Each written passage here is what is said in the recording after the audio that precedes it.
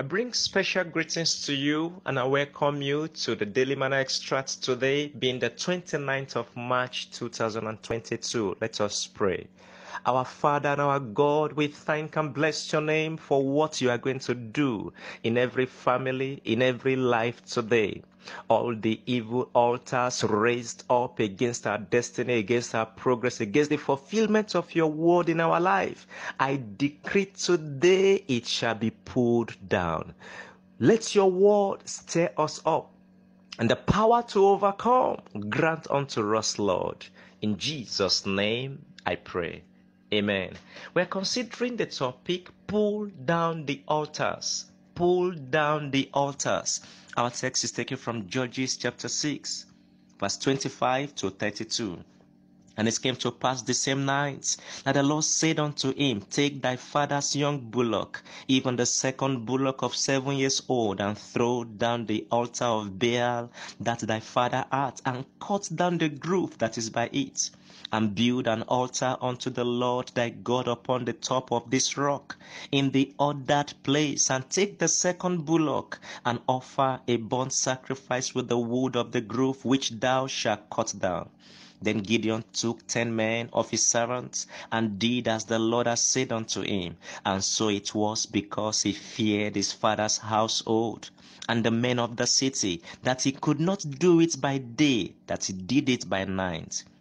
And when the men of the city arose early in the morning, behold, the altar of Baal was cast down, and the grove was cut down that was by it. And the second bullock was offered upon the altar that was built. And they said one to another, Who hath done this thing?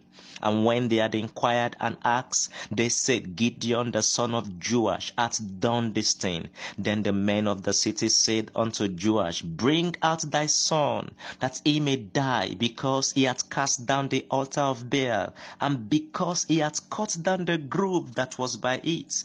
And Joash said unto all that stood against him, Will ye plead for Baal? Will ye save him? He that will plead for him, let him be put to death while it is yet morning. For he be a God. If he be a God, let him plead for himself, because one hath cast down his altar. Therefore on that day called him Jerubbaal, saying, Let Baal plead against him, because he hath thrown down his altar. Our key verse is in verse 25, and it came to pass the same night that the Lord said unto him, Take thy father's young bullock, even the second bullock of 7 years old, and throw down the altar of Baal that thy father hath, and cut down the grove that is by it. According to St. Augustine, idolatry is worshipping anything that ought to be used and using anything that ought to be worshipped. There is no difference between the idolatry of a tribesman attributing power to a fetish altar and that of the professor attributing the wonders of the modern world to evolutionary forces. From the above passage, Gideon was asked to pull down the altar of Baal belonging to his father before he would fulfill his commission of delivering his fellow countrymen from the rampaging Midianites.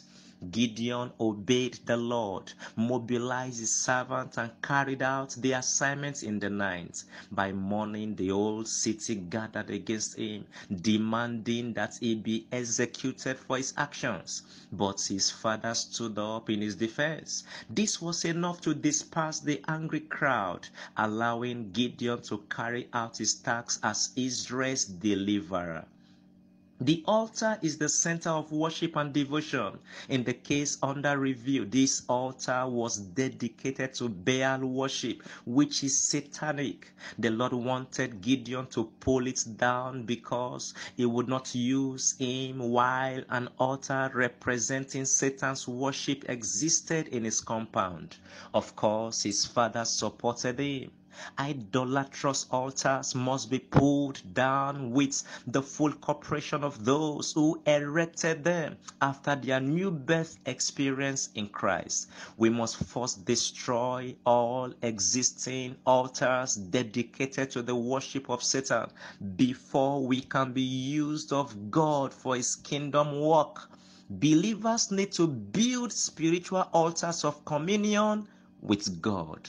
Thought for the day: pull down all altars of sin today. Amen. It is no gainsaying that many people had been hindered in life because of the activities of evil altars. An evil altar is a place of evil transactions where many evil things like infirmities, curses, failures, delay in marriage, delay in progressing in life, lack of getting what rightly belongs to us. You put your hands into this, you fail. You try to go into a business, you fail. These are the activities of evil altars, and these evil altars are projected into people's life to cause all form of backwardness, all form of hindrances in the life of people. When we look at our present environments where wickedness is the order of the day, some people do not mind going into any lengths to make money or harm their fellow human beings. They can do anything, they can carry out any sacrifice just to see that their fellow man, their fellow brother, their fellow sister, their fellow friend is kept in perpetual slavery, perpetual suffering, perpetual defeat in life. They do that just because of money. They do that for them to remain at the top, whereas the other family there, the other brother there, the other boy there, the other man there remain perpetually backward in life. In Numbers chapter 23, we see there the activity of altars. Balak hired Balaam to curse the people of God, and for him to carry out that wicked adventure, he requested that 7 altars be built. Altars are symbol of evil transactions. In fact, in that Numbers 23, when Balak hired Balaam, a false prophet, Balaam is a false prophet, to curse the children of God. Balaam carried out that assignment. He was to do it by all means, and Balak was ready to pay anything to see that these precious children of God, these precious people with covenant on them, are perpetually enslaved. These are the activities of wicked men today in our world. They do that to destroy destiny. As we look at the name Balaam, Balaam means a stranger. Balaam means a foreigner. You know, there are various Balaam in your life today, various Balaam in families today, occultic Balaam. There are foreigners to your life, foreigners to your business, foreigners to that which God has given to you. Once they step into a business as foreigners, they destroy everything you have there. Once they step into the family as foreigners, they destroy everything the family has built. And Balak, on the other hand, means a devastator. It means somebody that empties everything. Are there no devastators in your life? They devastate your marriage. They devastate your business. They devastate that which rightly belongs to you. They are operating today in the lives of people of God. And because people of God, many of them don't know their authority in Christ, they have been defeated by these devastating works of the devil. They have been destroyed by these foreign agents that comes and they erect altars, and through that altars they make sacrifices yearly or monthly to ensure that that particular family, that particular brother, that particular sister is kept perpetually in defeat, perpetually in all sorts of evil molestations. But today, the Lord is going to deliver you. Every evil altar that have been raised, and your name is right there, and they are saying every month this person must be kept down. Every year they are renewing their evil covenant on those altars. I decree this day, those altars will catch fire. Your name shall be freed in the name of Jesus. Anything they have tied in your life, in your business, whatsoever they have done against your destiny, by the authority that breaks every yoke, the Bible says, by the reason of the anointing, the yoke shall be broken. Every evil altar that have been erected against your family, against your life, against your business, against your destiny, the Lord will arise this day, and all those altars shall be scattered in the name of Jesus. Isaiah chapter 44 verse number 25. Isaiah 44 verse 25, that frustrated the tokens of the liars and maketh diviners mad, that turneth wise men backward and maketh their knowledge foolish. Every knowledge of the enemies, every evil altars raised against you, whatsoever be the weapon fashioned against you, shall not prosper. They shall be destroyed in the name of Jesus. Every token fashioned against you in a satanic altar, we catch fire in the name of Jesus. Anything that God has not planted in your life, everything that God has not decreed in your life, shall catch fire in the name of Jesus. One of the causes of the problem of many people today is the oppression of evil altars. Our fathers erected strange altars in pursuit of their comforts, in pursuit of their relief, and that of their children and their grandchildren, without even considering the consequences of their actions. There are altars that your forefathers have raised up that is working against your destiny today.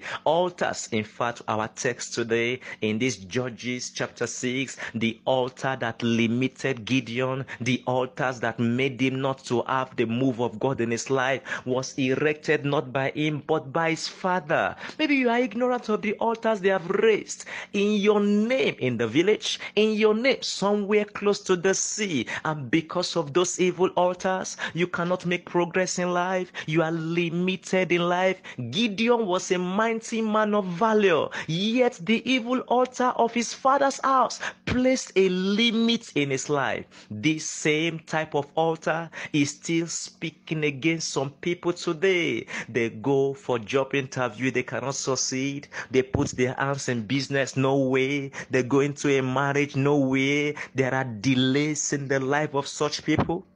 Evil altars manipulated against their destiny. My brother, my sister, you need to rise up in defense of your family. You need to rise up to declare that all those altars raised up against your destiny be destroyed, as we stand upon the authority of the word of God and we pray in faith. The Lord will intervene. You know, something happened. Some young men went to the forest just to look for some things, maybe fruits, or to look for some animals. And suddenly, when they went inside the forest, they saw a particular tree. That tree, round the tree was a chain with different padlocks of different sizes, different shape, different make. The padlocks were there locked up, and some of those padlocks had even begun to rust. They have been there for years.